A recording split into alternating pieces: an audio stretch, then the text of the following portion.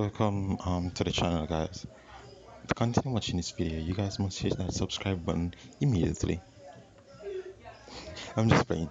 Alright, so as you guys know, well, some of you guys know, Google announces their new OS, Fuchsia OS, which some people believe that will be the replacement for Android. I highly doubt that that's what's going to happen, because Android, it's really hard to find an OS right now to replace Android, and I don't think Google will really replace Android with Fuchsia OS.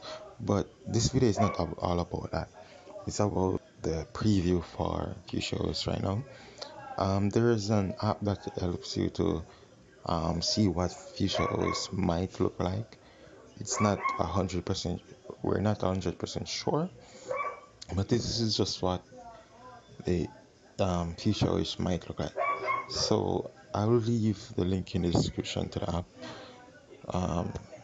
Armadillo. So this is it. Like this is basically it. Like it's just one screen where you'll have everything in one place.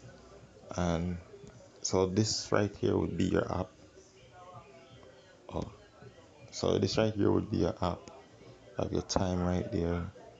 You Google search right here, and down here you can see where, like, after you use a card or open an app, the time and the battery information will be shown down here, and you just press that right back there. Like, this is like a home button, and you go straight back to the homes. So this is basically it.